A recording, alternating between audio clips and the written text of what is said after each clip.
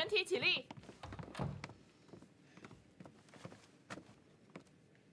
坐下。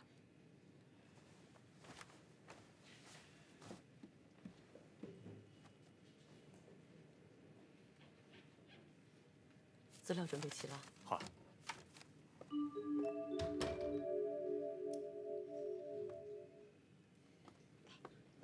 曼丽小姐，请问你对这个孩子怎么看？张小姐，你是不是特别不希望厉总得到这个孩子啊？张小姐，张小姐，张小姐，张小姐，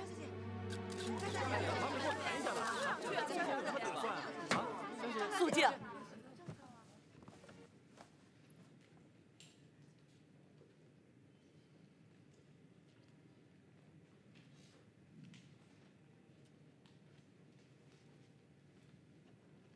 吴小姐。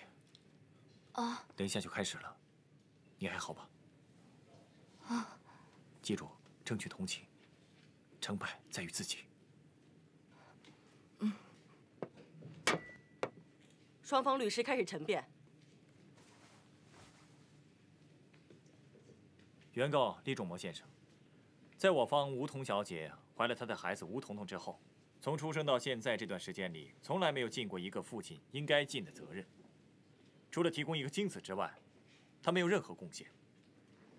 孩子自幼跟着母亲，与母亲之间感情很深，根本无法分离。这一点，我相信大家在邻居、朋友还有老师的口中已经得到证实。可以说，孩子是这位母亲的一切。两人相依为命，这种情感的维系，不是仅凭一纸诉状就可以完全割裂的。 而坐在我们眼前的这位厉仲谋先生，你凭什么让一个仅有4岁的孩子生生跟母亲分离，而投向你这个突然间冒出来的父亲？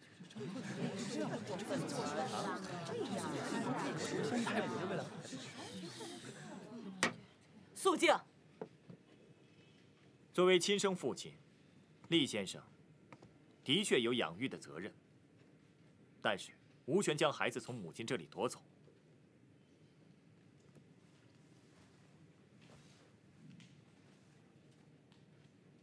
请原告律师陈词。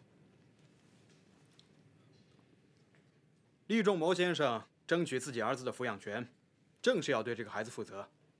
4年来，厉先生没有尽到一个父亲的责任，相信跟吴彤小姐有很大的关系，是他有意隐瞒。 导致厉先生和自己的亲生骨肉分离4年，4年来，厉先生都不知道自己有个儿子，所以他现在才要弥补由于吴彤小姐造成的他和他儿子之间的鸿沟和误解。我认为厉先生要求抚养自己的儿子是天经地义的。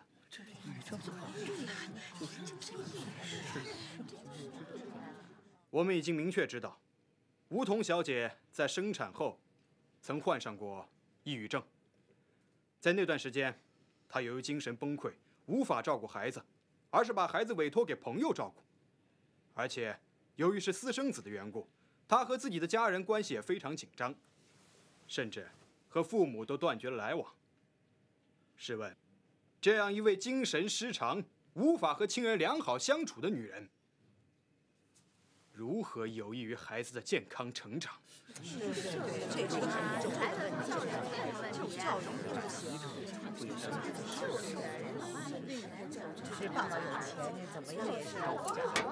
肃静。当自己孩子生病的时候，吴彤小姐都不能照顾，难道将来她的精神状况再出现类似问题的时候，我们才来后悔没有给孩子另一个正确的选择吗？厉先生事业上成就非凡，不管是哪方面，都完全有足够能力照顾好他自己的儿子。相信选择厉先生更有利于孩子的成长和未来的发展。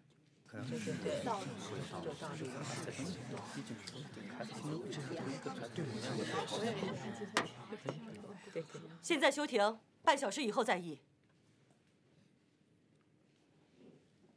全体起立。